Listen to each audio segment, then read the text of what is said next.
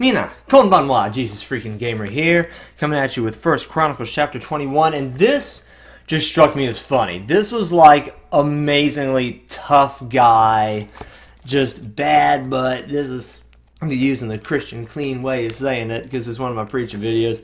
This guy's just cool as heck. So, backstory, at the beginning of chapter 21, David takes the census, he's sinned, God comes down and says, pick three things. You're going to pick, and let me read it right out of here. You can pick between, in verse 11 and 12, 3 years of famine, 3 months to be defeated by your foes with the sword of your enemies overtaking you, or else for 3 days the sword of the Lord, the plague in the land, with the angel of the Lord destroying throughout all the territory of Israel. So David chose the hand of God. Tens of thousands of people died. And the angel of the Lord apparently, in verse 16, then David lifted his eyes and saw the angel of the Lord standing between earth and heaven, having in his hand a drawn sword stretched out over Jerusalem. So David and the elders, clothed in sackcloth, fell on their faces. I'd imagine, so if you see an angel that could wipe out your entire city, that thing's armed and that thing's attacking, I'll bet you would be terrified. Now the verse that got my attention was verse 20. Now Ornan turned and saw the angel. He, by the way, Gad the prophet told David, go to this dude's threshing floor, buy it, offer burnt sacrifices on it. So in verse 20, now Ornan turned and saw the angel, and his 4 sons who were with him hid themselves. But Ornan continued threshing wheat.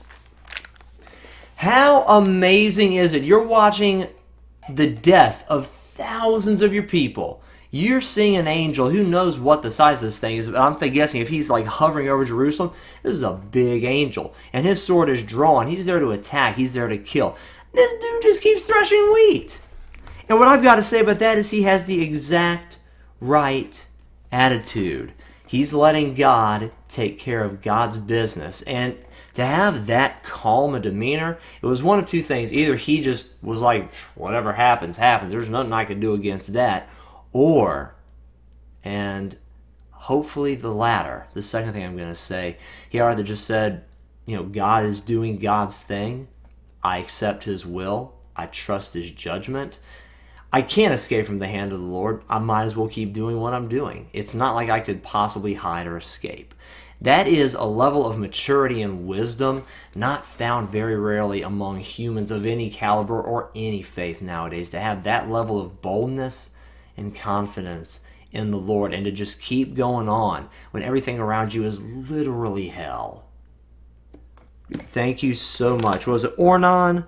Thank you so much, Ornan, for being such an amazing example of what Christ in us can be. And back then, don't know if he was filled with the Spirit or not. Apparently not everyone had the Holy Spirit back then, but man, for him to see the angel of the Lord and keep doing what he's doing, my only thought is at the very barest of minimums, his heart had to be right before the Lord.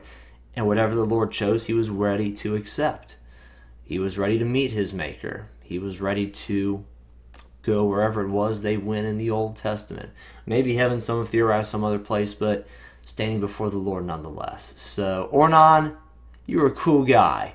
May we, myself, and the others in the church, in America and around the world, follow your example of seeing just absolute chaos break around us and realizing God is in control.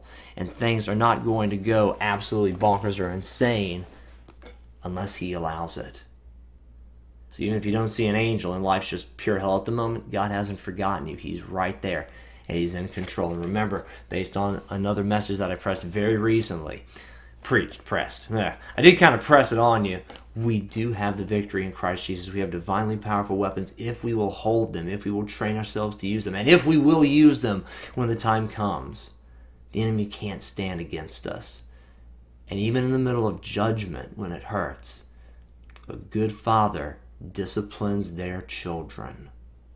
Thank you guys very much for watching this video. If you liked it, please share with a friend if you think it'll help them in their walk with the Lord.